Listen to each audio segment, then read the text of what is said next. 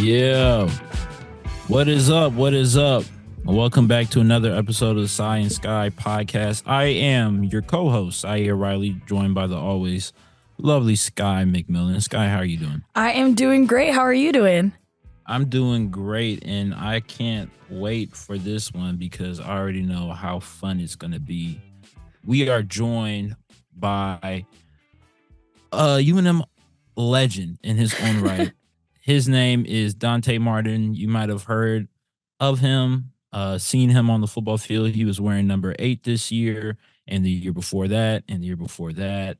UNM's all-time PBU record holder, number 8, from the state of California, Donte Martin. I appreciate you joining, buddy. I appreciate you having me again.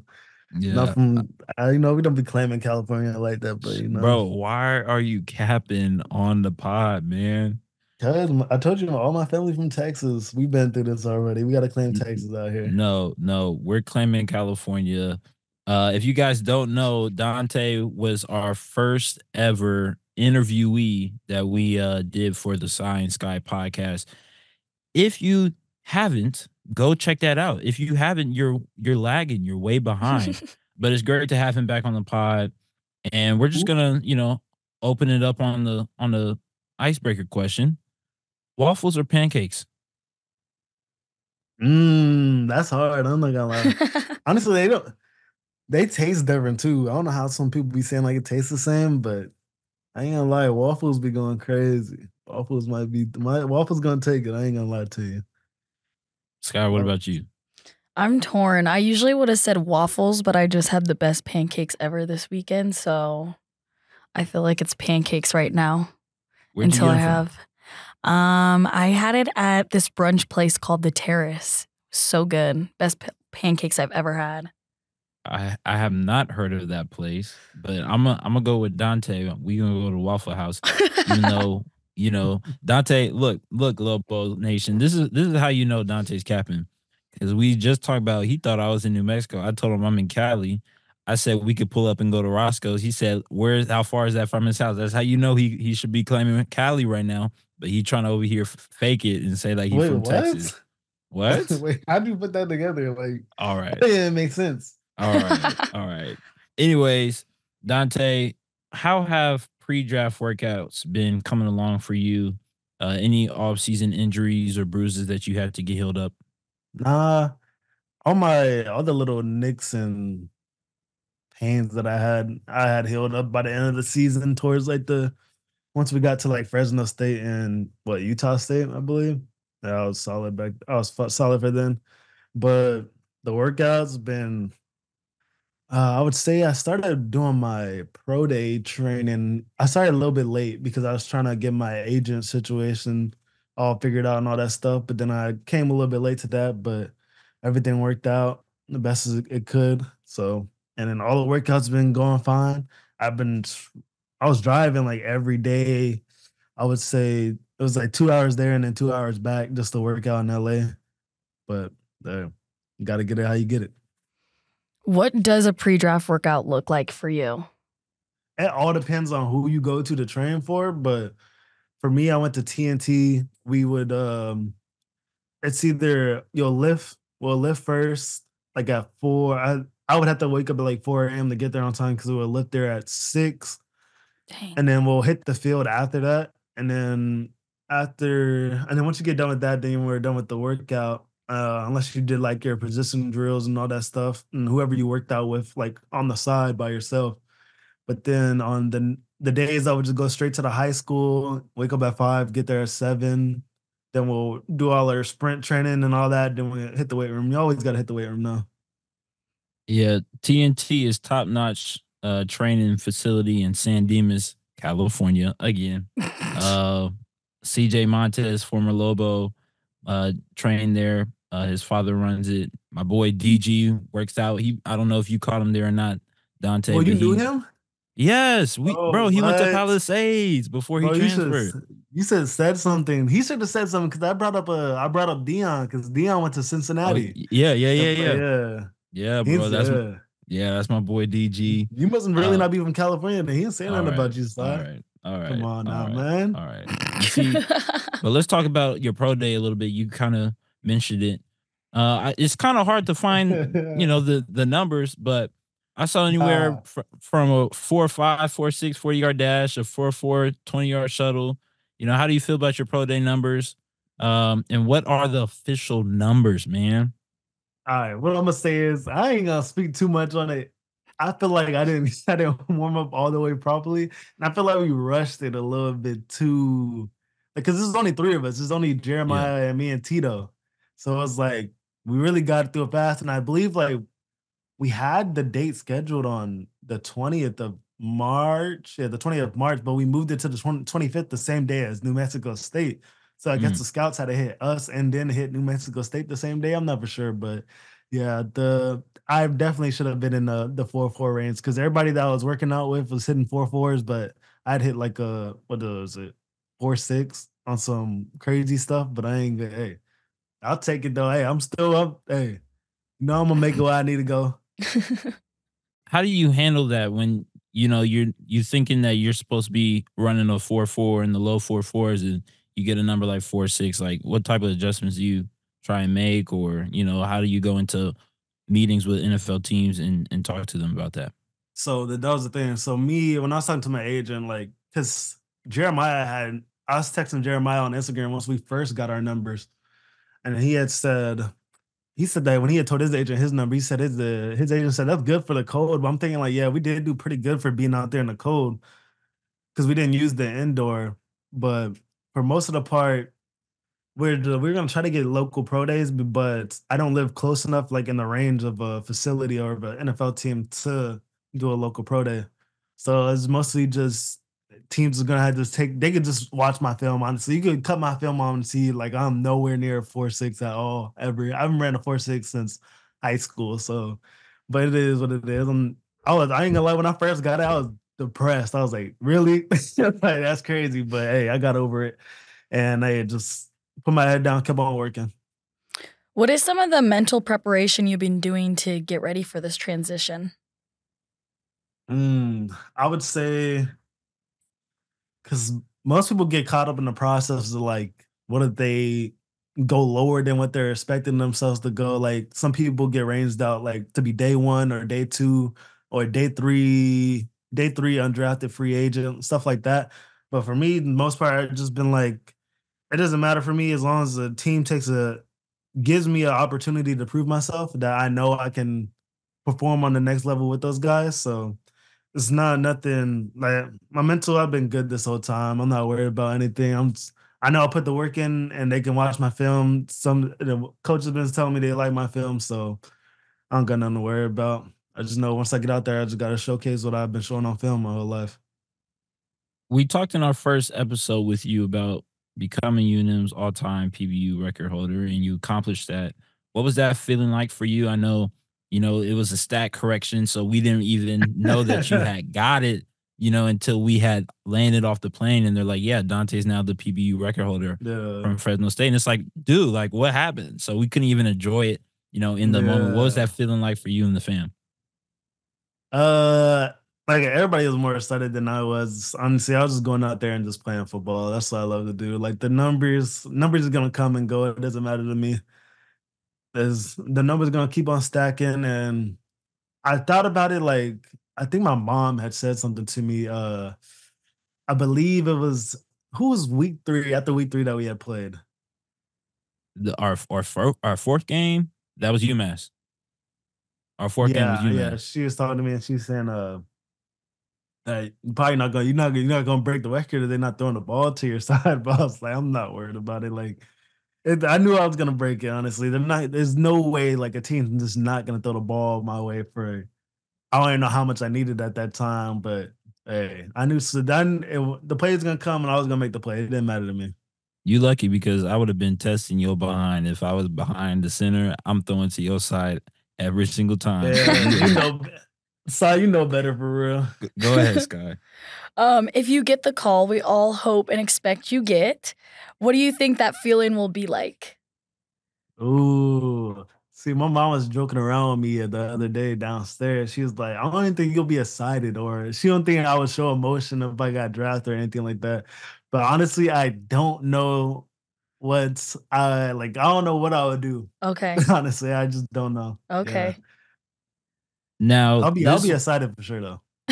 now this is gonna come out during the NFL draft process. Mm. So, what couple of NFL teams have been, on your radar, on your agent's radar? Like, who are you when they're on the clock? You're like, all right, this might be it. Mm. So I'll just talk about like how it started.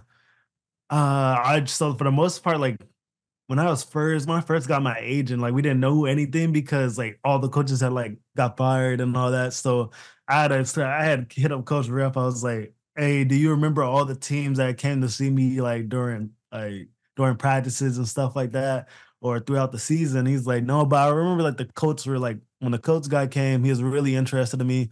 They was talking to him."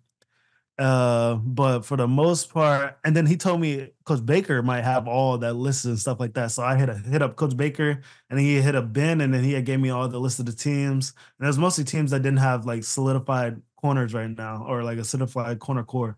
So that was very interesting to me too. And then I was talking to my agent, and he is excited to see like what teams are looking at me. He's like, all those are good fits for me. But for right now, let me see. Let me look at my text again because he had told me I'll be forgetting that it's bad for I have bad memory. But I remember I got on a phone call with the Rams DB coach.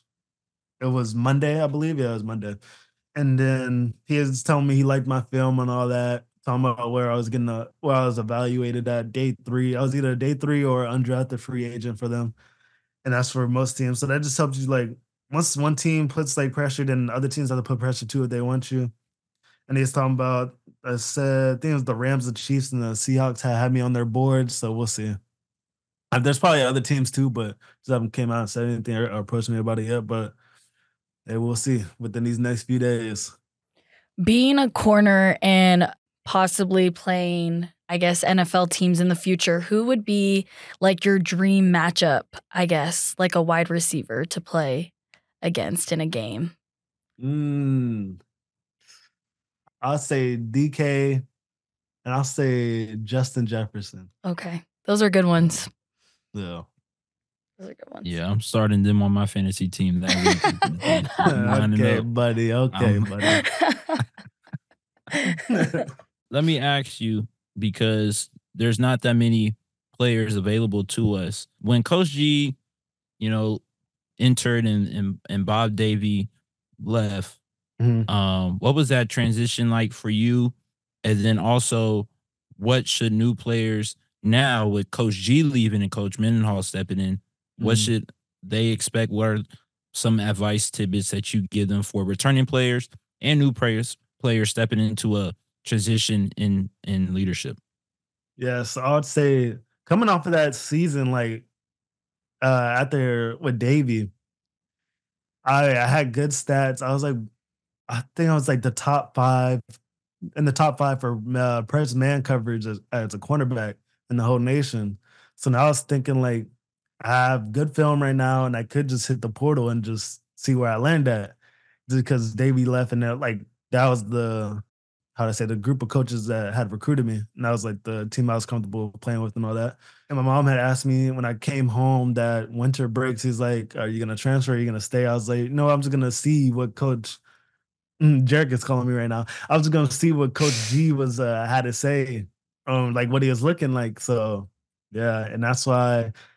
And I noticed like I don't know, just yeah, it was just some different type of. And when he got to New Mexico, at first I didn't really know the thing about him and all that, but really just like how do you say it, warmed up to him, I guess you could say. Yeah. Because everybody knows I'm a quiet person. So people really don't know what I'm thinking or anything like that unless I say it. Yeah, Dante is a quiet person. Oh my God. Hey, I forgot, I forgot to say the advice. Oh, I would say to the guys. He did say he has short term memory. Like, yeah. said his memory's bad. Whatchamacallit. All I would say to the guys that's there now, either because the transfer portal was way different back then. It's like if I transferred then I would lost the season. I wouldn't be able to play like right away. But like you transfer now, then you're able to play right away. We just don't feel like he's the right fit for you. But I say just give the guy a chance, see what he can do. I personally like once I got there, the pro day, like I don't think I didn't talk to any of the coaches for real until I talked to because I got there like Wednesday the week before, just so I can get like I can get used to the altitude again. Yeah. But I just started doing little workouts in there, started doing runs on the field. But then the first person that came to introduce himself to me was the strength coach. Coach Blackjack. Yeah, there you go. What are your thoughts on New Mexico's upcoming season and the different teams they're playing now because of the conferences splitting up? I feel like that'd be better for them because a strength and schedule. I guess you're playing what they playing Oregon State and Washington State now, Yeah. and then Yeah. they're also playing Arizona. They Yes, play I'm Arizona pretty first, sure, don't they? yeah. Week one. Yeah. Yeah. Yeah. So they got Arizona and Auburn, if I'm not mistaken, Chase. Auburn too. Yeah. And then I think they have Washington State on their schedule as well. Yeah. Okay, but tell us what you think about the realignment process, dude. Realignment. You talking about the conferences? Mm-hmm. Yeah. Oh, I don't even know how it is now. I haven't even been paying attention because I'm not in college. Yeah, there's no Pac-12 no more, but I haven't been paying attention because I'm not in college no more. But I know that the Pac-12 isn't a thing no more. I think it's going to suck for other teams, though.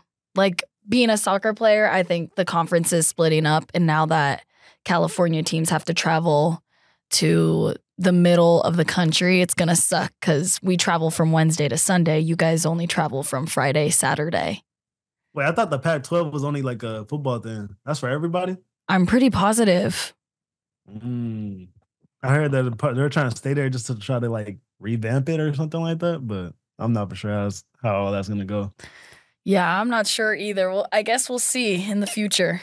What advice do you have for new and returning players coming into the program as you were both here before Coach G arrived for Coach Davey? Don't take college for granted, or don't take any day for granted, honestly. Like you really, if you're trying to make it to the NFL like Jared, then you really had to, or anybody else that's in the NFL, you really got to put in that work. Like you can't just say that like practice is good enough for you to have like NFL talent or have the work ethic to be in the NFL. You really got to put in the work by yourself, get your schoolwork done, and focus up, be on the grind. In breaking news today, this morning, Reggie Bush got his Heisman back. You know, that's something I feel like a lot of football players been trying, a lot of college football players been saying, hey, give him his Heisman back. When you first, well, I don't know, did you know about that before I just said it? Yeah, I did. Oh, okay. So what was your first reaction to it when you saw it? I just kind of looked at it. I didn't say anything, but hey, Reggie Bush is my favorite player though, so good for him. I used to model my game after Reggie Bush, man. They used to say I look like him, I play like him and stuff like that. Come on now. Dante, you was playing. Did you ever play running back? Yeah, at Pop Warner. Oh, that's why they moved you to DB. That's why they moved you. I didn't play DB until I got. Oh, actually, no, I did. I played every position on the field. I played quarterback, tight end, running back, receiver, and cornerback. Honestly, Yeah, you try to play linebacker for us. They said you was too small. that never happened. Yeah, that always happened. Coach Long, he came to talk to me. I was like, he pulled me aside on one of the practice. He's like, he's soft, so like we're gonna need. Dante, to step in. Look, listen. Every time we walking out to practice, Dante over here talking about, yeah, I'm gonna go where the big dogs are. I'm gonna go where the big dogs. And then you see we're warming up for practice. Dante over there doing ladders and stuff, getting his ankle retaped, wrist done. That's no good. No, I never got you my lying. ankle taped. I never got my ankles taped ever. That's not a thing. That's not a thing for me. Nah, that's cap. That's cap. That's cap. That's why you don't got fast feet. Y'all don't be hitting the ladder like y'all supposed to. Look, here's the problem. If we race right now, we put our hands in the dirt. Okay, not right now. Give me right now. Exactly. That's what I said now right now. Give me about like 4 or 5 months. I could hang. No, I can't hang with you. But say you retired now, man. You old. Yeah, I am. It feels like I'm looking at myself in the mirror 10 years later. Oh my gosh. Look, Don't do him like that. Look, this is the problem. This is the problem with Donte Martin, man. Hoodie Dante, if you follow his Instagram, which you probably don't because he has no followers. I don't have followers now? Hoodie Dante is his Instagram account. Just go ahead and, shoot him a DM and a follow. Tell him that you're following him because of the Science Guy podcast. Okay. Sorry, I heard you've been gone. Like, I've been watching the podcast. I was like, hey, your name on the podcast. Where are you at? Hey, Anyways, moving on. Because Dante want to live in the past and stuff. I don't know what he's talking about. But you know what? Go ahead and talk about, your family and the support and system that they've been. Obviously, your brother being that role model for you, also helping you in the sport and pushing you to do football and things like that outside of your norm. Talk about how much of support your family's been during this entire process. And yeah. Yeah.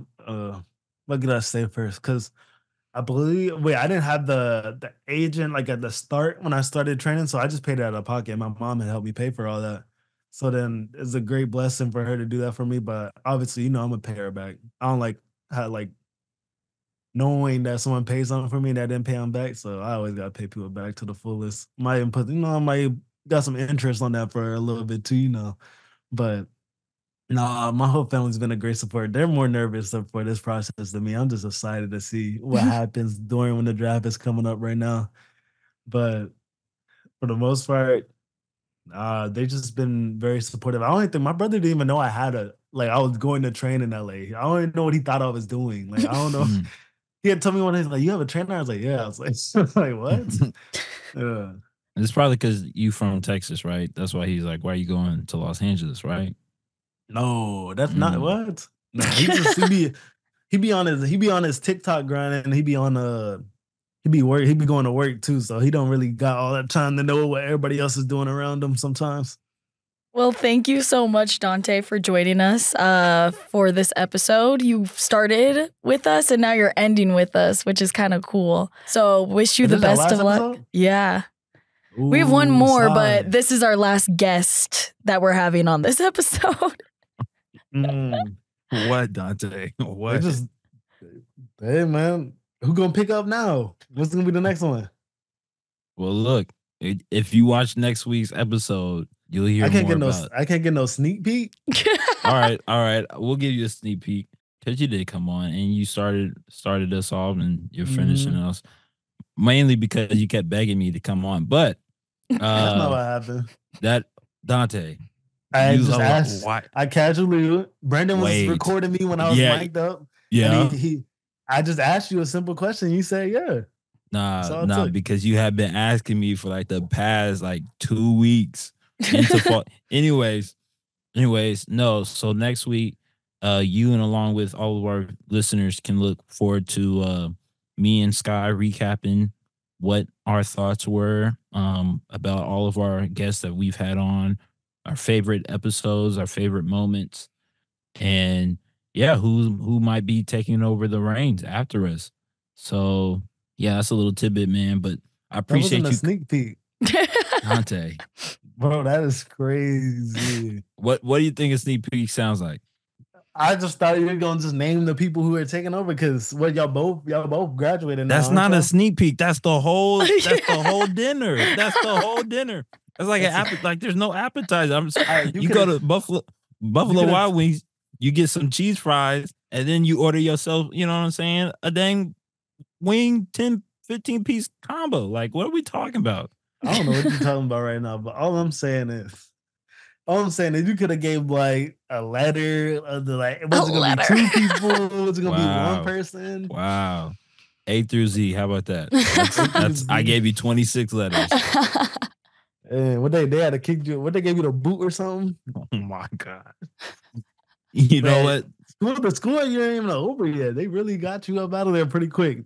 I see my complaint had to reach HR pretty quick, man. So There is no HR. What are we talking about? Oh man, you're making my heart hurt, man. Laughing and stuff. But nah, man, I appreciate you coming on. Yeah. As everybody can tell, man, you're just such a joy to talk to. And, you know, it's great to have you as a friend and even better to have you as a teammate. You know, Donte number 8, remember Instagram, Hoodie Donte, give him a follow. He needs it for his social media and his brands as he goes into the NFL draft, which starts on Thursday, ends on Saturday. And yeah, man, we'll be looking forward to hearing your name call. I know when it gets called, man, I'm about to blow you up. And remember, you also owe me $5 million, just FYI. What? But That's the we whole appreciate contract. you. Chase, just get ready to mute him real quick. What? I appreciate you for coming on, man. And you already know, man. We fam. I'm gonna start a GoFundMe for everybody that follows me. Is gonna be a GoFundMe that's gonna pop up again. Sign new foot.